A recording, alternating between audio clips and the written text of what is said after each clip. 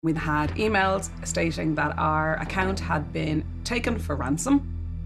They were threatening to delete all of the content, to take the name if we did not respond and pay a ransom within 2 hours. The ransom they were asking for was $900.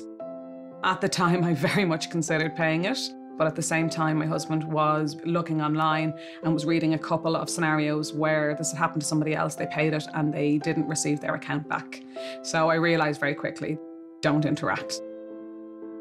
It was devastating to see our account disappear. Not only was that 8 years of work, but it was also the history of our business.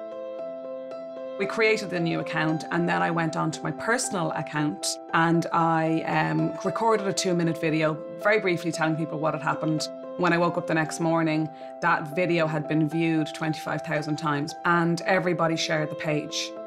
Within 24 hours, we had built up a following of over 25,000. It was like somebody came in, burnt out my business, and then the community came together and built it up the next day. It was absolutely incredible. The advice I would give to people is always think before you click. No matter how legitimate something looks,